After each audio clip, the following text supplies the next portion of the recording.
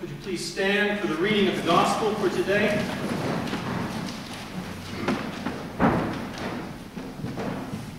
This is our sermon text, and it comes from Matthew's Gospel, the 25th chapter, beginning in verse 14.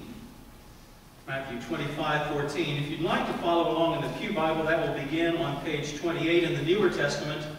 But actually, I'd like for you to listen rather than to read along. Please listen to the word of the Lord.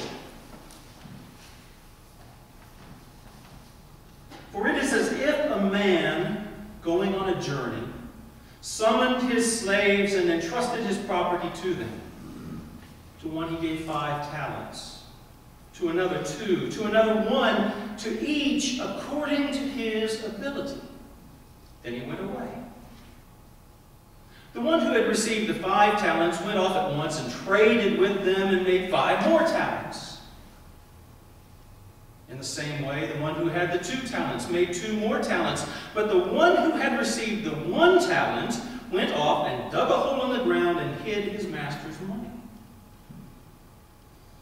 After a long time, the master of those slaves came and settled accounts with them. Then the one who had received the 5 talents came forward, bringing 5 more talents, saying, Master, you handed over to me 5 talents. See, I have made 5 more talents. His master said to him, Well done, good and trustworthy slave. You've been trustworthy in a few things. I will put you in charge of many things. Enter into the joy of your master. And the one with the 2 talents also came forward, saying, Master, you handed over to me 2 talents. See, I have made 2 more talents. His master said to him, Well done, good and trustworthy slave. You've been trustworthy in a few things. I will put you in charge of many things. Enter into the joy of your master. Then the one who had received the 1 talent also came forward, saying, Master, I knew you were a harsh man, reaping where you did not sow and gathering where you did not scatter seed. So I was afraid, and I went and hid your talent in the ground.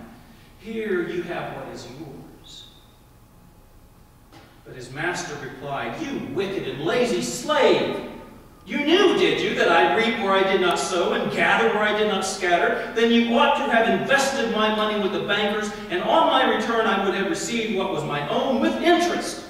So take the talent from him and give it to the one with the 10 talents. For to all those who have, more will be given, and they will have an abundance. But from those who have nothing, even what they have will be taken away. As for this worthless slave, throw him into the outer darkness, where there will be weeping and gnashing of teeth. This is the good news of our Lord Jesus Messiah, that the church hear what the Spirit is saying. Please pray with me.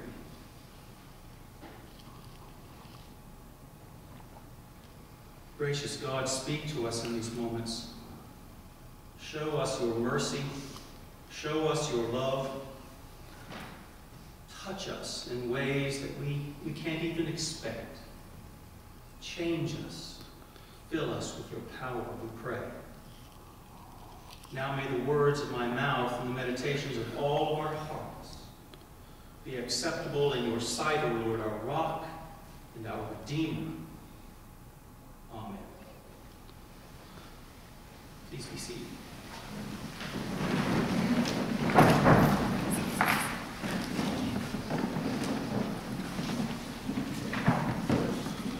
First things first. I know what you're thinking, so stop.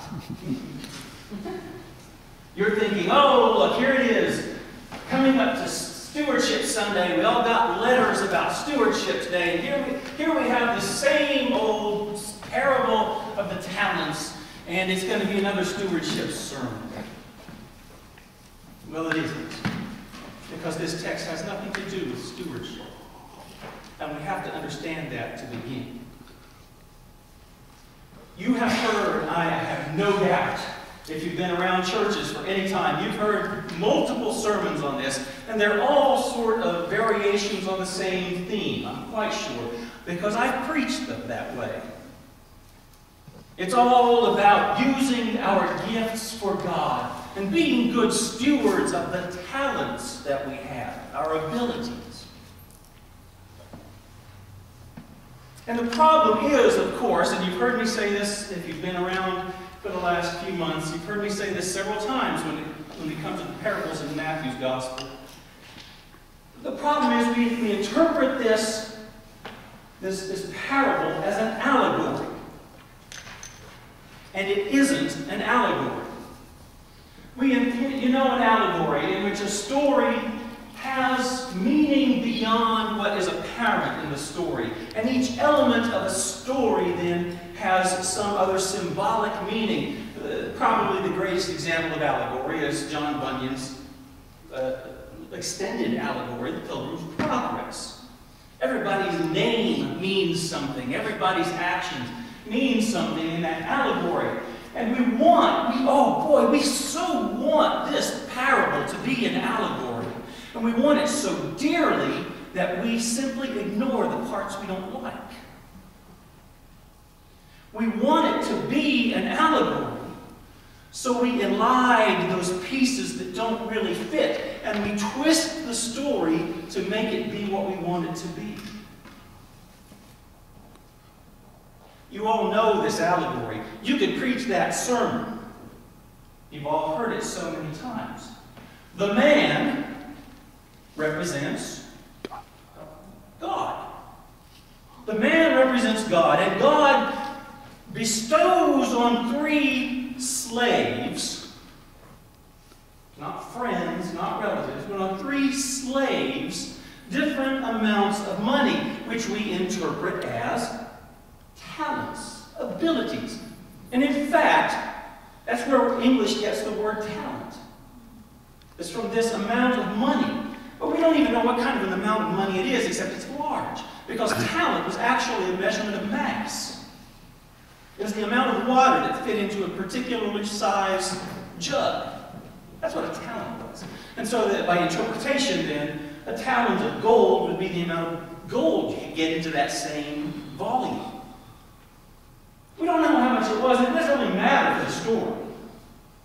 Except that it's just a fabulous amount of money. Even 1 talent is a huge amount of money. So when this master, who is a harsh man, when the master gives the 1 slave 5 talents, it's a fortune beyond belief. And when he gives the second one 2 talents, it's still a considerable amount of money. And even 1 talent is more than most people in Jesus' day would ever expect to see in their lifetimes.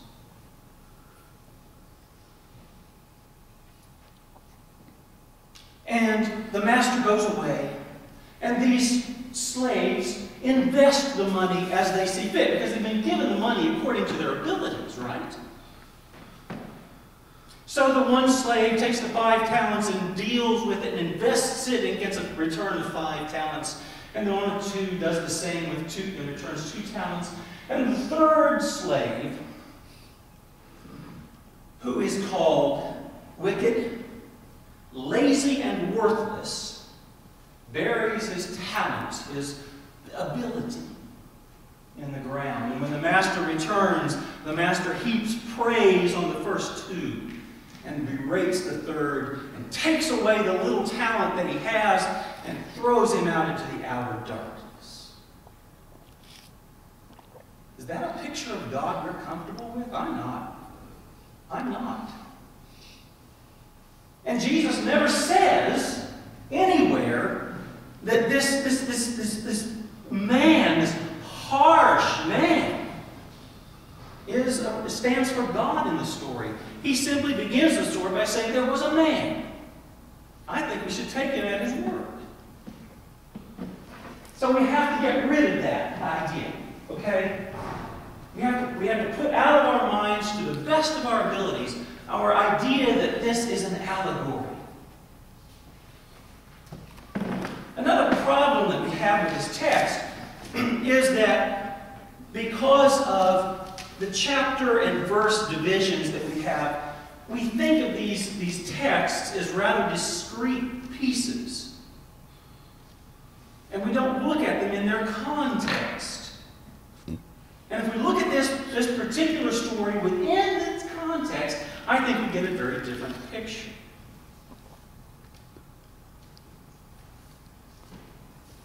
So let's get rid of those ideas, just for a few minutes, if you can. Get rid of those ideas about this being an allegory. Forget what you've heard about this text before. Try to hear it today as if for the first time. That's why I ask you not to read along, so you would listen to the story. Because I think all the clues are there for how we should interpret it. After we're done, if you want to think of it the way in which you are used, I won't stop you. You can go back to that. But I think there's more there for us to glean. So look at the story again. There is a man. He is wealthy and he is harsh. This so-called worthless slave says, I knew you were a harsh man, that you reap where you do not sow, that you gather where you do not scatter seed. This harsh, wealthy man is a thief. Okay? He takes what is not his. That's what we would call somebody who takes in this way. This man is a thief, but he's a good man of business. Kind of like Ebenezer Scrooge and Jacob Marley. It just keeps popping through my head as I've been studying this week. He was always a good man of business. He was. He had made himself a fortune. And this harsh man is going away on a journey of undetermined length. And he gives to 3 of his slaves different amounts of money according to their abilities to handle the money.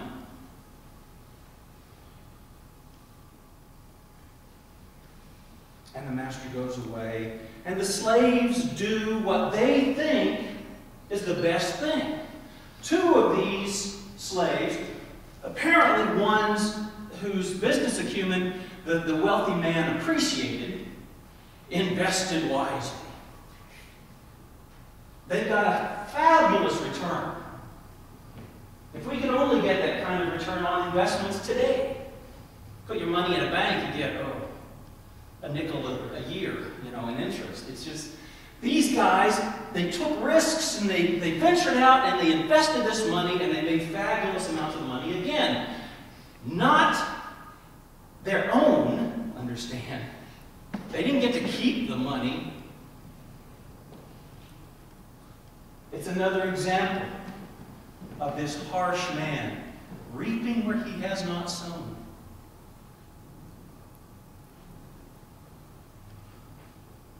And then the master comes back and says to these 2 slaves, well done, good and faithful servants. Now tell me, what do you think that is? It's a picture of the world. It's a picture of the way the world is. That's the way money works. It's the way that economies work. And Jesus is not holding this up as an example of wisdom and good stewardship. He's saying this is the way the world is. He's talking to his disciples, understand? He's speaking to his disciples. And he's telling them what they already know because they are, most of them, peasants. They know that this is the way the world works. They know that those who have get more. They know the rich get richer and the poor get poorer. They know that. That's their world. And Jesus is not saying it's a good thing. He's just saying this is the way it is in the world. And these 2 smart business people, these 2 faithful, trustworthy slaves, do what business people do.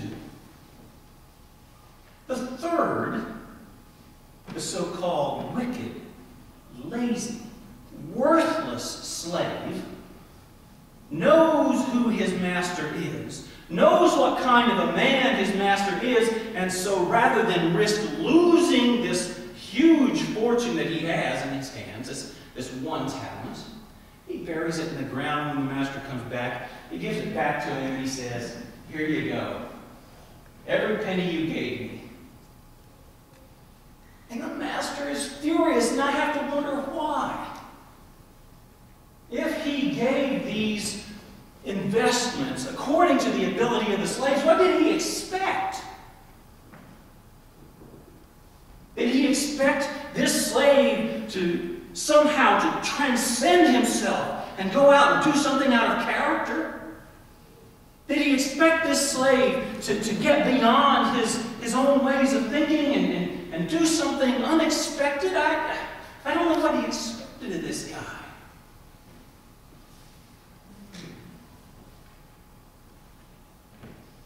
But the master does admit, I am that harsh man. I am exactly who you think I am.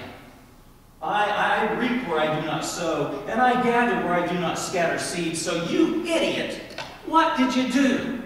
You didn't do me any favors. You didn't do me any good. You didn't do yourself any good.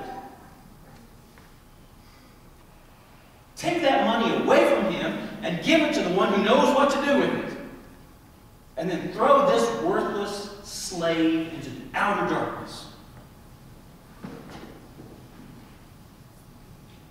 Now, you've heard that phrase, the outer darkness, before recently. And it's in the parable of the wedding banquet, where a peasant comes to the wedding banquet after the invited guests refuse to come. The peasant comes to the wedding banquet, but he doesn't have on a wedding suit. He doesn't have on proper attire. And it makes the master of the banquet furious, and so he says, "Take this fool and throw him into the outer darkness where there is weeping and gnashing of teeth." And my point, what I said in that sermon, was that that person, that third person, was actually the one who was faithful. He's the one who stood up against the principalities and the powers. He was the one who represented Jesus' audience. And maybe even represented Jesus himself, if we want to continue an allegorical kind of thinking.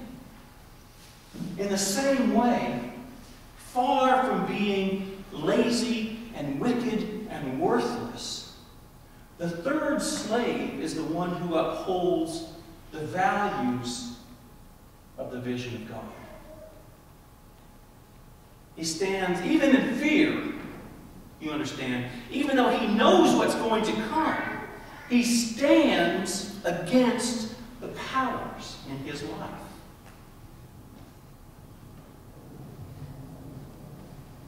He stands for Jesus' audience. He stands for the disciples, the peasants, the one who know what it's like to be on the bottom of the society, to be on the bottom of the culture.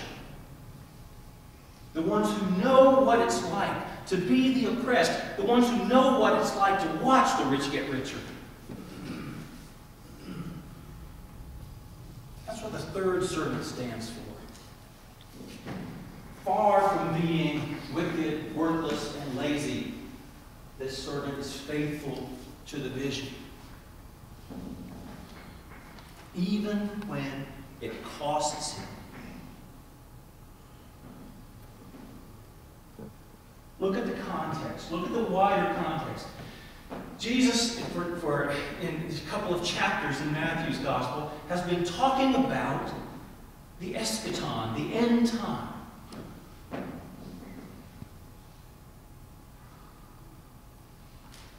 And he's telling his disciples to be ready. Over and over and over again. And it's what's really important is, I think, that this particular text is actually setting the stage for the one to follow. The story, not parable, but the story of the sheep and the goats. But we'll get to that next week. In this text,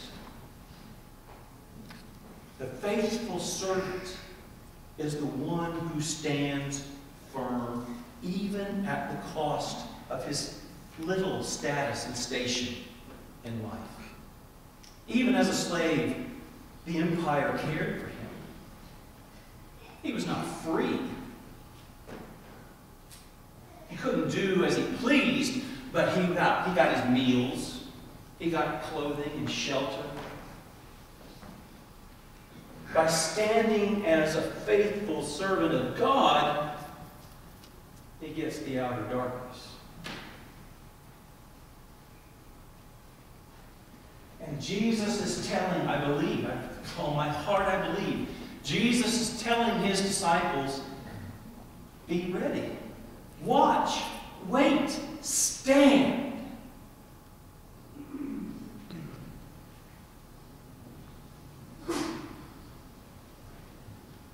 That's not an easy story to hear. I mean, look at this story. It's vicious.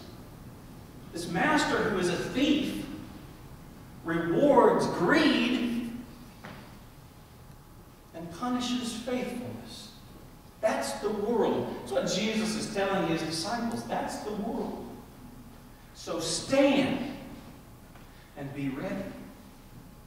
Stand and show the world what it means to be a follower. Show the world what it means to be participating in the vision. Because this is sometimes what happens to followers of Jesus. They stand against the world not with violence or anger, but with faith in the call and the grace of God. The third servant isn't worthless. He is a human being loved of God, and his stand is the stand of God's faith. So the questions that we have to face today, the questions we have to ask ourselves are these, or at least some of them. Are we willing to stand with Jesus against the principalities and powers of the world? Are we willing to look for the movement of God on behalf of the poor and the oppressed? Are we willing to be faithful servants of Jesus Messiah, even if it means losing status in the world's eyes? That's what this story is about.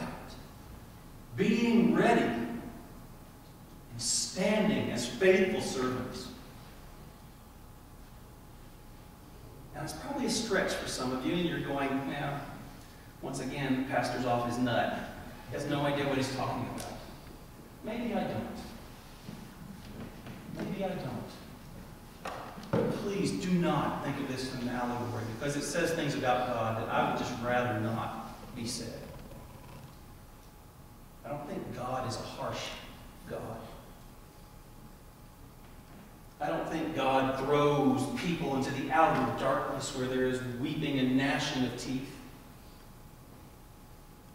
I don't think God takes away from the poor and gives to the rich. That's how we see it. That's how we twist the story to make it what we want it to be. Please don't do that. You don't have to accept what I say. Heaven knows you don't have to accept it. But please be honest with the story.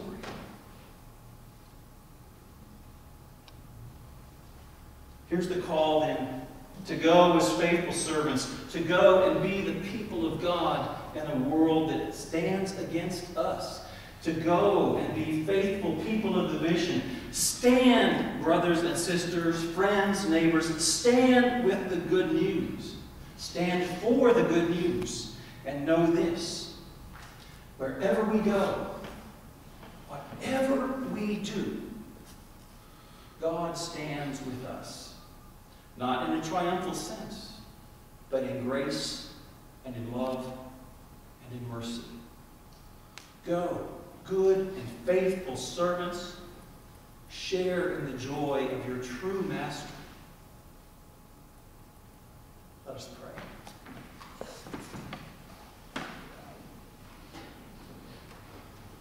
God, show us your way. Show us your will. We are so weak. We are so short-sighted. But we know that you love us. We know that you love all people. We know that you love your creation. Teach us to follow you, to see with your eyes. We pray in the name of the one who gives us the vision, even Jesus, Messiah, our Lord.